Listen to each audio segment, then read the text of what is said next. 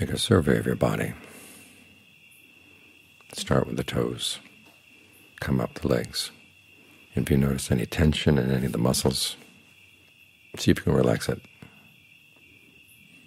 Try to notice which muscles you use to tense up as you breathe in, and see if you can breathe in without tensing them up. Work your way up through the torso, the neck, the head, then with the arms. Start with the fingers, up the arms to the shoulders.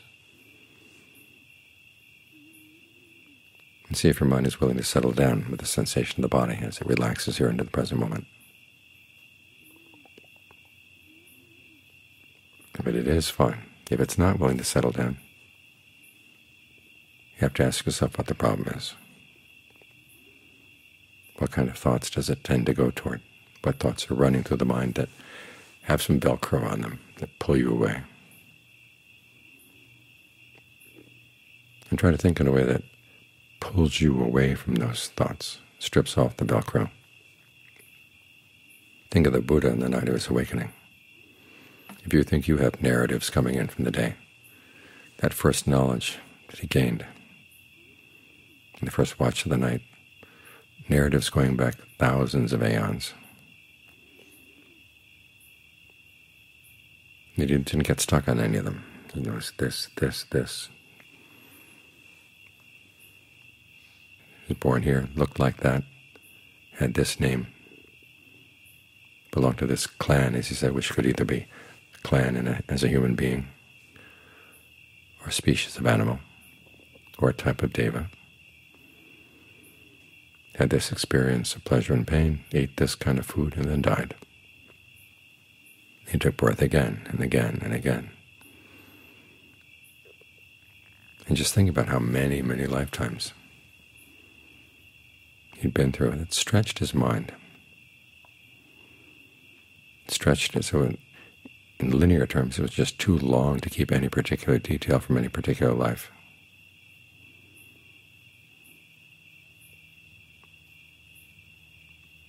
That helped get him out of some of his narratives. And then in the second watch,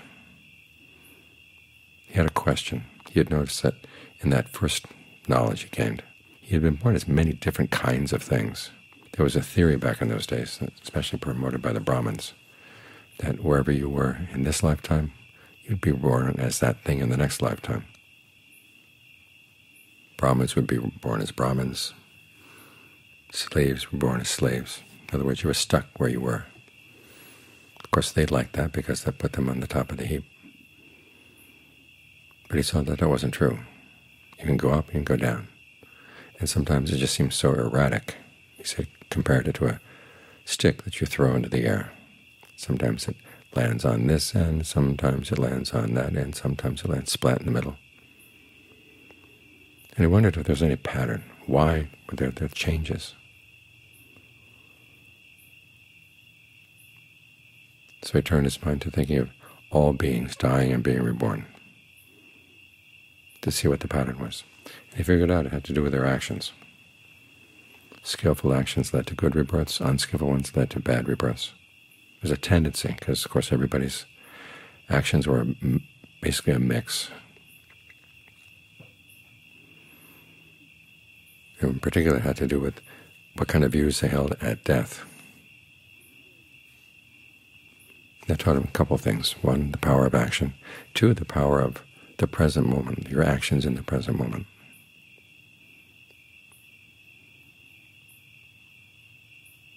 There are times when you could have done bad things in this lifetime, but of course not all the things you did were bad.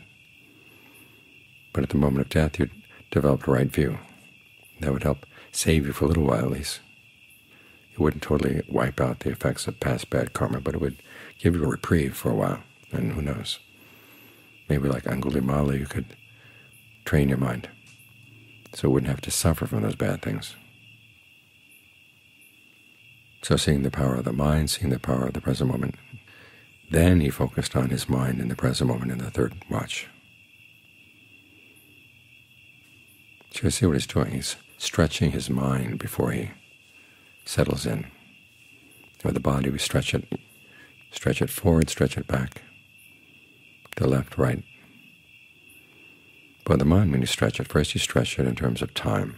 Just think how long the time has been that you've been going through all these different narratives to the point where they become meaningless.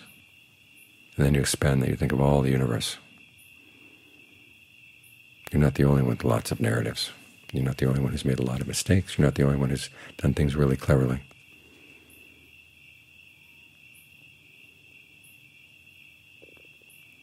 And the whole point of this is that it makes all those narratives meaningless.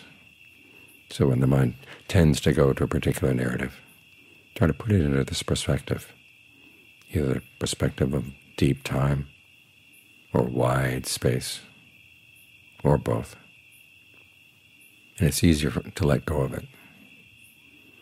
So when the mind is small, that it can hold on to these things. When you stretch it, these things slip from its grasp. And then you can focus it. And you've got the right attitude to bring to it, because there will still be a commentary going on in the mind as you're trying to get the mind to settle down. As things are going well, you remind yourself, don't get excited, because you've botched it many times in the past. Something goes well and you get all worked up about it, and it's gone. When things are not going well, don't get depressed. Don't get discouraged. You've been through some pretty bad things in the past, but you're able to get out. It's when the mind is small that the narratives of you being a great meditator, you being a bad meditator, have some meaning. And the meaning is not helpful. You want a larger meaning. You've been through these patterns many times before. So in order to wear your successes well and wear your mistakes well, remember the successes so you can try to recreate them the next time you meditate. When you've got something going well, try to get a sense of balance. How do I keep this going without giving into the urge to get worked up about it? When things are not going well, watch out for the narrative. Here it is, proof that you're a bad meditator. You'll never get anywhere. That's not going to help. You've been down before and you've been up before. Like that other image the Buddha gives based on deep time. When you see somebody who's really poor and miserable, you've been there. You see someone who's really rich, with lots of power, lots of wealth, lots of beauty, whatever. You've been there too. You're not a stranger to anything in the universe. Think that way.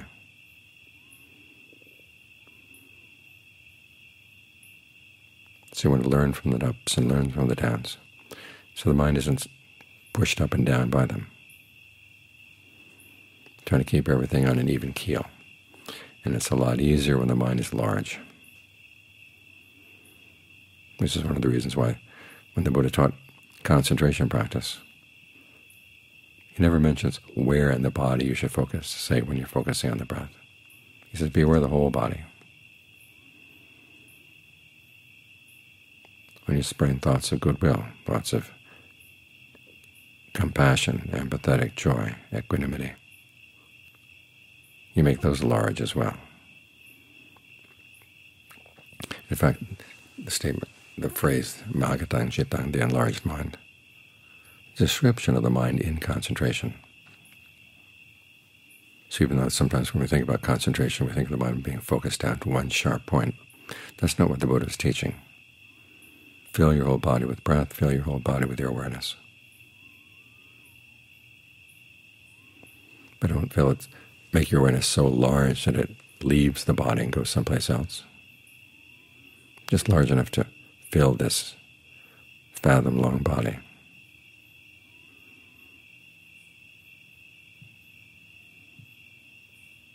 And then whatever comes in is not going to knock you off so easily. If your concentration is one-pointed, then as soon as the point moves, the concentration has been disturbed. But if you have this larger framework, things can come in, things can go. They don't disturb things so much. It's like having animals run through your mind. If you're on one spot, they can knock you over. In other words, the distractions knock you over real easily. But if you have a large, well-founded building they can run in, they don't destroy anything because everything is solid inside. When you can bring this attitude to the concentration, you find it's easier to get into concentration and to stay here. And you're ready to do the work that needs to be done.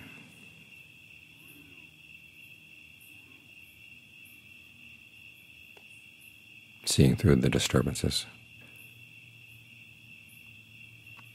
Once the mind has been nourished by the stillness, you put it to work to see what's the allure of the things that would pull you away.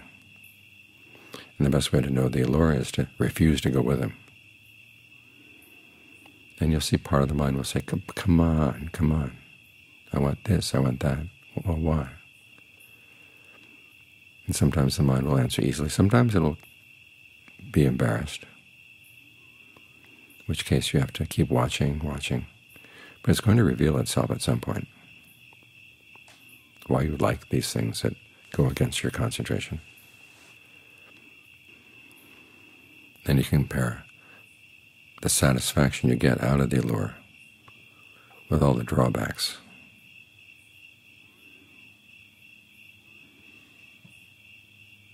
This helps to pry you away from a lot of your attachments.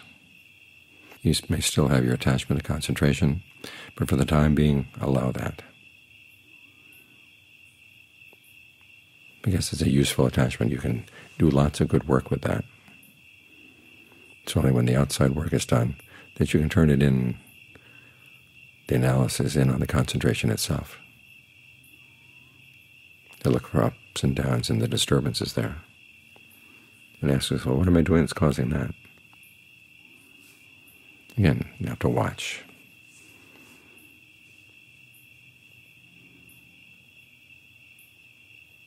Like someone who's posted to watch criminals in a building across the street.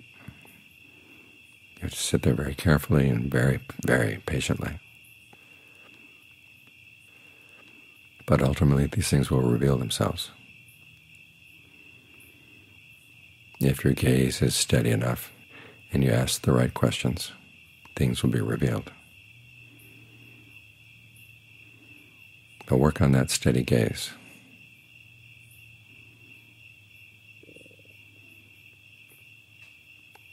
And anything that threatens to really pull you away, maybe it's a sign you've got to stretch your mind again.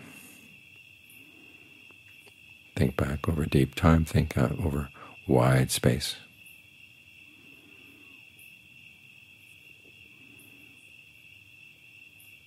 Makes it a lot easier to let go of the little things that would otherwise loom large.